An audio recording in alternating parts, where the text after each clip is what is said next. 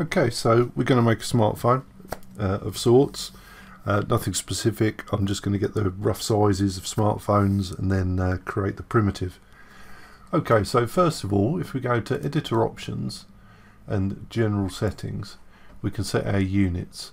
Now you might be more comfortable working in inches, in which case select English. I'm pretty comfortable in metric, so I'm going to go metric. And with that done, let's just close that out.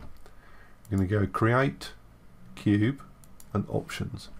And now we can type in our exact dimensions. And I've got a little reference here for some smartphones to give me an idea of the sort of sizes they are. You know, I'm not trying to create them exactly, I'm just trying to get the general dimensions of smartphones. It's no good me guessing and getting proportions wrong, because if you get them too wrong, and that's really easy to do, it won't look like a smartphone. It will look like something else, or something will be feel a bit strange about it.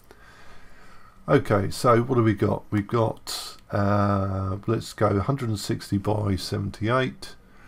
So my height will be 160 millimeters. I have to enter it in meters, so it's 0.168. Did I say? Did I even type it? 0.168. There we go. And I believe it was 78 mil wide. So that would be, let's have a look. Where's my reference? 0.78 mil. Yeah, 0.078 meters. So 0.078.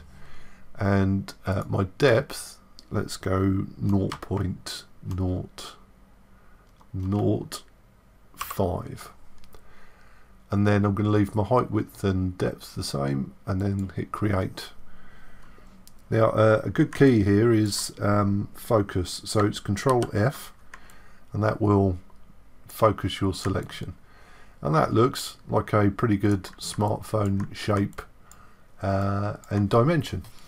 So that's the basics. That's getting our shape right in the first part, and with this, you know, while it's very angular and jagged and would probably take your eye out, you know, this is the first step. You need to get your first shape right, and then we can go in and start to put some detail, which we'll do in the next video.